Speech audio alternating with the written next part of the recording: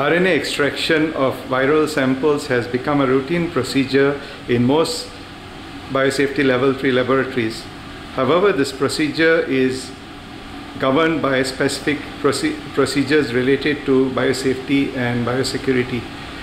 We are now going to install the Nextractor NX-48S, which is from Genolution. This is an instrument which provides cartridge-based extraction, and the entire procedure is carried out within the safety of the extraction unit. The cartridge basically consists of 3 wells multiplied by 8, so we have 24 wells in which you can extract the sample, and you can install 2 of these cartridges in the unit at any given time. The extractor also comes with a magnetic plate, so upon completion of the extraction procedure, these magnets, which are neodymium magnets, can withdraw the extraction magnetic beads to the bottom of the plate so that you can safely withdraw the sample. Okay, in addition to this, we have these specific, what are these called? Strips, for which will be part of the process of extraction. And then we have the calibration plate. However, the user does not have to perform the calibration, as this will be performed by the company personnel. So coming back down to the machine itself, we have to carry out these extraction procedures within the safety of a biological safety cabinet, as the volatile components and the aerosolized particles need to be trapped in the chamber itself. So I will now proceed to the extraction procedure. So when you begin, you can start the machine and your screen will pop up. It's relatively simple to see. You have 2 basic procedures. One is extraction and sterilization. I will now turn to Miss Aini, who will demonstrate to you how the unit is actually used. So we will first begin with the procedure of sterilization. So you turn on the sterilization button. Okay, so you're given various options from 5 to 10 minutes, and generally the procedure is 10 minutes. So you click on 10 minutes and then you start. Okay. So as you can see, the UV light has been activated in the unit, and this ultraviolet light will have a lifespan of 100,000 hours, operational hours, and this does not require changing at any given point of time in the life cycle of this particular instrument. Okay, the next procedure we will interrupt this sterilization procedure, and now the next procedure is basically the system setup itself. So we will proceed to the system setup. So as you can look into the unit, once it's open, you will see that there are some kind of magnetic spindles over here, as well as a thermal cycling block. This is actually a heating block.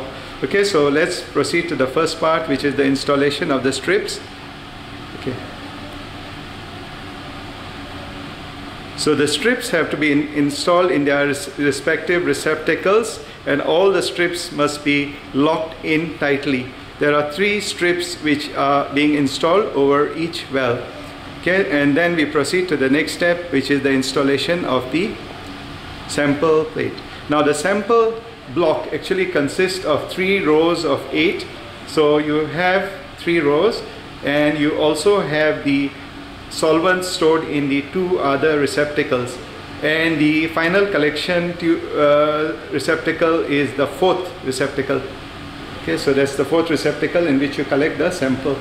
Okay, so now we will mount the block. So once you load all your samples into these wells, the cover is basically stripped off, so you don't have any kind of issues regarding spillage during transit. So once you finish loading the well, you can load the entire block into the system. Okay, as this is a demonstration video, we will not be conducting this tutorial outside the lab. The instrument will be basically operated inside the lab, but this is the basic idea of the setup. Okay, now we will view the basic setup of the instrument. So we'll move to the menu file. So I'm going to request I need to take it out, and then we move to the menu file. Okay, let's go down to the standard menu. So when you turn on your menu, you have to select extraction. Once you select extraction, you have to select the protocol. The protocol which you select is for the semicircular symbol over there. You will see it with a tick mark, green tick mark. Okay, you click on that. Okay, and you select the protocol. Okay, subsequent to that, our protocol will select the specific kit with the instrument. So in this case, we are going to select for viral nucleic acid. So that is 3. So select 3. Okay, and then the machine will ask you whether you need to heat up the blocks. So if you have installed 2 blocks, please set both to on. So if you select only one block, you may select only one block as on and the other one as off. So when it's a gray symbol, it means that the block is off. So now the instrument has been set and is ready for operation. Okay, so you click set and the instrument will start. Now this instrument will take approximately 17 minutes to complete the entire procedure from loading the sample to extraction, and then we click on start and the procedure will be basically cycled through with the machine. So you'll start, you'll have a bead capture, lysis, and then there'll be a elution step. Okay, so that basically covers the operating procedure of this particular machine, which is the Nextractor NX-48S from Genolution. Thank you very much for watching the video, and we will proceed to the actual lab practice in our BSL-3 laboratory. Thank you very much.